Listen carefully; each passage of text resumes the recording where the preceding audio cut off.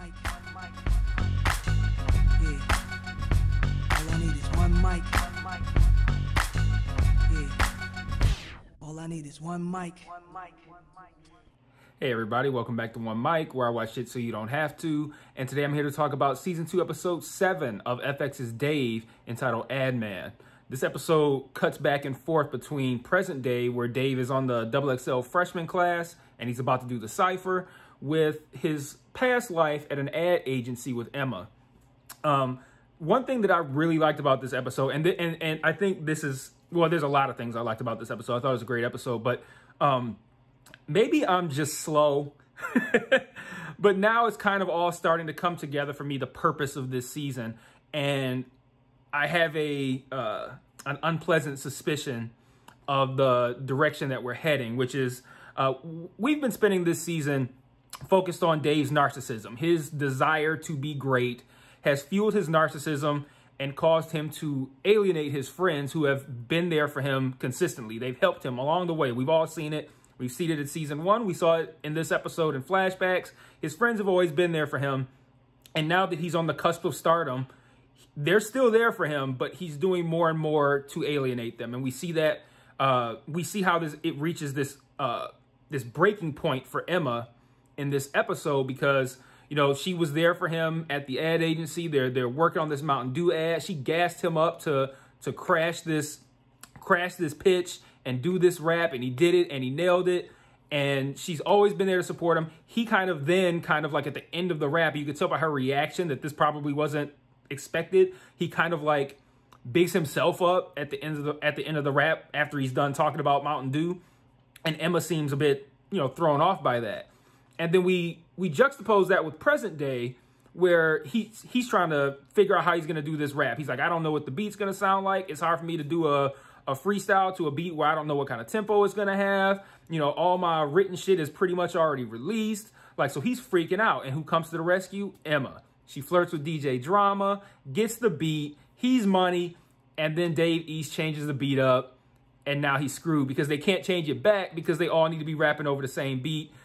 Dave East won't go back to the original beat that Dave was prepared for, and Dave bombs the cipher. And like I said, it closed with a great cross cut between him nailing the pitch and looking satisfied, but we know having kind of like hurt Emma a little bit with him bombing the cipher, and Emma, I don't know about you guys, looking strangely satisfied by his bombing. So I think this was a great episode, but there's a few things I want to talk about that I really like, and I'm going to get into a few of those things. There's one thing, I wouldn't even call it a criticism or a con. It's kind of just me being greedy regarding a show that I really enjoy. But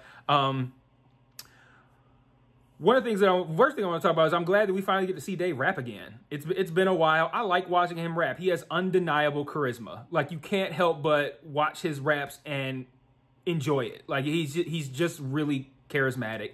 And I felt like one of the, if I were to levy a criticism against this show, it would be that we don't get to see him rap enough. And granted, this show isn't about showcasing Dave's raps. It's about showcasing him as a person and how his own character flaws impact himself and his relationships and whatnot. So it's not necessarily about, hey, here, let's showcase this guy's rap skills. But I do wish we could see him rap a little bit more, and we got that this week.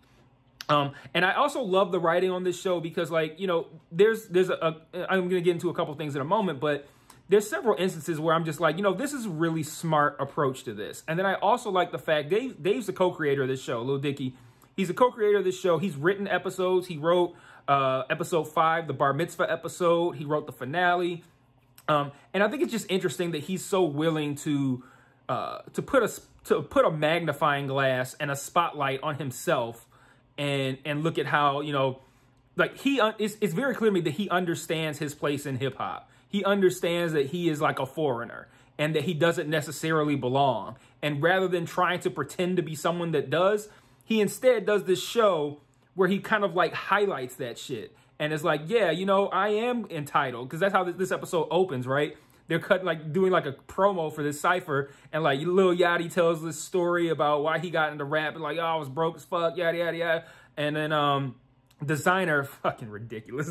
Designer tells a ridiculous fucking story. Well, the story's not ridiculous, but ridiculous how he tells it. But he tells a brief story about what made him get into hip hop. And then Dave tells this long, drawn out, elaborate story that's full of entitlement and privilege. And I like that because it shows that Lil Dicky is aware that he doesn't fit in. And he's not hiding that. He's highlighting it. And I think that's kind of cool. And he really did that a lot in this episode. I also thought the actress who played Emma did a great job. She had to do a lot with facial expressions. You know, during the flashbacks with the ad campaign, you could tell when she's happy with Dave, when she's dissatisfied with Dave. She does it with facial expressions. And again, the facial expression she made when he kind of, after he finished the Mountain Dew portion of the rap, when he kind of started talking about himself, she looked, you know, taken aback by that. He did shout her out at the end, but it was on a very kind of like, and also she did the pictures, like, you know, and, you know, we find out in this episode that for all intents and purposes, she's kind of put off her dream of being a director to help facilitate Dave's career. We see her not sacrifice, but we see her push him to do the Mountain Dew thing. She's now currently doing his videos. She finagles the beat out of DJ Drama, all for him to just kind of like play her to the left. So now he's lost another person. And to kind of run that back to what I was saying at the beginning about him severing his narcissism, severing these relationships, we've seen it with everybody, right? We've seen it with Mike. Mike's walking around lonely on his birthday, you know, chasing after people over trash cans and shit. Like, we've seen it with Mike. We've seen it with Els a lot this season. You know, how Dave has severed that relationship with his narcissism. We saw it with Allie. We saw it with Allie last season, and we've seen it with Allie this season as well. And now we've just seen it with Emma. So what does that mean? I think it means we're probably going to see it with Gator, which I don't know about you guys. I ain't ready for that shit. Gator is I fucking love Gator, man. Like, that scene where he's talking to that kid, he doesn't even really say shit, but he's so goddamn motivational. Like you can't, like, you gonna be all right, little dude. Like, I used to be like you. I used to be a kid. They're like, I can't even say it. Like, he says, like, these normal fucking words, but, like, it's almost like you hear, oh, it's like, what the, like, he's so fucking motivational, man. And he's such a good dude. Like, man, I'm not ready to see Dave fuck that up, man. And I feel like that's where we're headed. And I hope we end up in a place where he, you know, realizes what he's done. He somehow makes up for it. And maybe he, you know, finally drops his album and is dope. You know, so I want us to end up in that place and not to end up in the place where he's alone. You know, Els has abandoned him. Mike's abandoned him. Emma's abandoned him. Allie's dating that weirdo from that restaurant. And now Gator and Emma are off, you know, facilitating Gator's career, and Dave is alone. Like, I don't want to end in a depressed place like that. I don't know which way we're going to go, but I think we're going to go in one of those two directions at the end. And whether it's something that I, as a fan, want to experience or not, I feel like it's going to be a great ending regardless of how I feel about it, like, viscerally. Like, if I'm like, oh, man, I hate to see, you know, Dave alone and everybody has abandoned him, I'm going to hate to see that. But they've been setting this up all season, and it's great writing. So, yeah, incredible work. But a couple more things I want to talk about. They did a good job, I think, of subtly showing how women are treated in the ad agency, which, you know, if you've watched Mad Men, you've seen a whole lot of how women get treated in the ad agency. But, you know, Dave and the boss kind of bond over football, and then they play her on the yards after catch thing. And as soon as she said it, I'm like, I noticed that, because I don't like when a word is included in an acronym and then people tack the word onto there, like pin machine. No, not pin machine, pin number. Like when people say pin number, like pin stands for personal identification number. So you're being redundant. You know, ATM machine. The M stands for machine. So like she says yak yards, and YAC stands for yards after catch. So he says, actually, you're saying yards after catch yards. Like, okay. Like, and here's the thing. I bet if David said it, it would have been a problem. But when she tries to interject herself into the conversation, talking about Julio Jones and football, they's like, you don't even know how to say the fucking acronyms. Like, that was so shitty to do that to her. And they're definitely very, they're womaning her big time in that ad agency. So I like how they did that, but they didn't hit you over the head with a 2x4 with it. And I also like the fact that we know that Emma wants to direct movies. And I think the sequence in which they played out these events for her in present day, I thought were kind of interesting, right? Because you know, she's up. I can't remember what she was doing. She was at a table or something. And Denzel Curry, I don't even know who the fuck that is. Only reason I know the name is because Gator said it. Walks up and he asked her to direct his video. She like, nah, I just kind of do it for fun. And then we find out in the flashback that no, she actually wants to be a director. And then she sees Gator interact with this kid.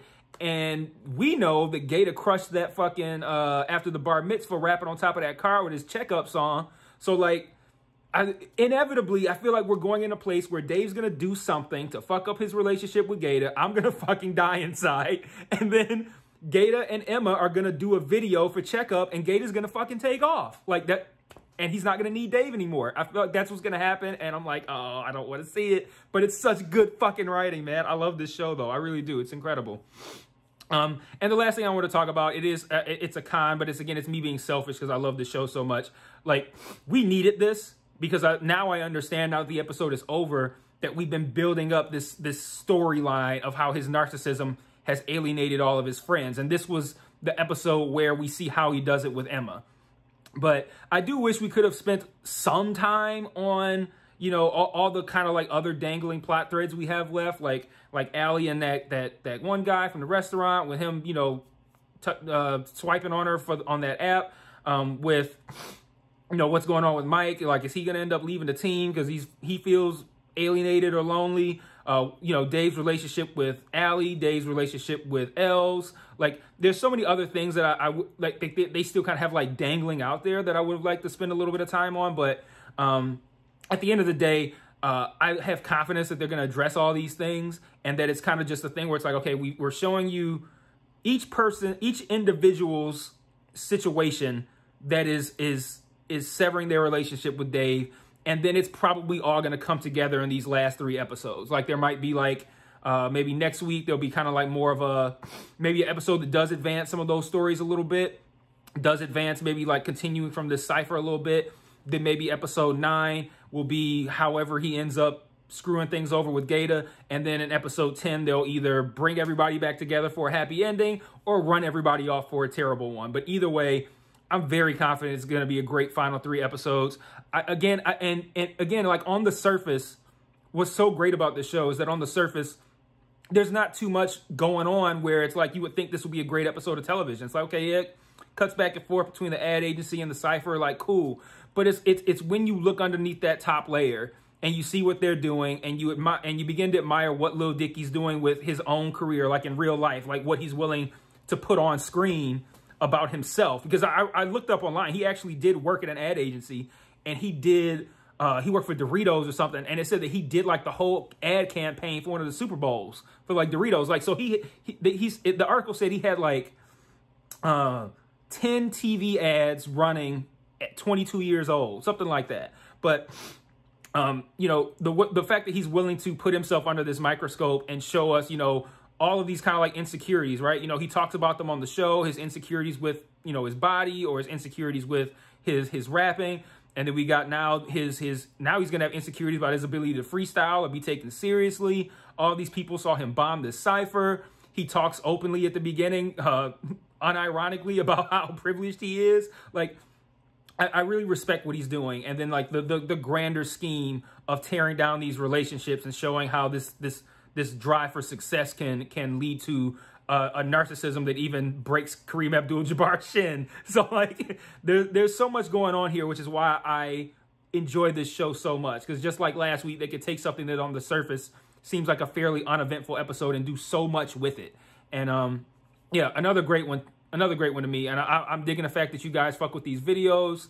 I'm gonna be here for these last 3 and for any fucking seasons that Dave has in the future, because I mean, I'm telling you guys, I fucking love this show. It's gonna be in my top 10 for 2021, just like season 1 was in my top 10 for 2020 or 2019 whenever it came out. This exists somewhere on the internet. I don't know where. I'll find it. But yeah, I love this show. It's gonna be in my top 10. They're fucking crushing it, and I can't wait to see what happens. So let me know what you guys think in the comments, and I'll see you guys next week. Peace.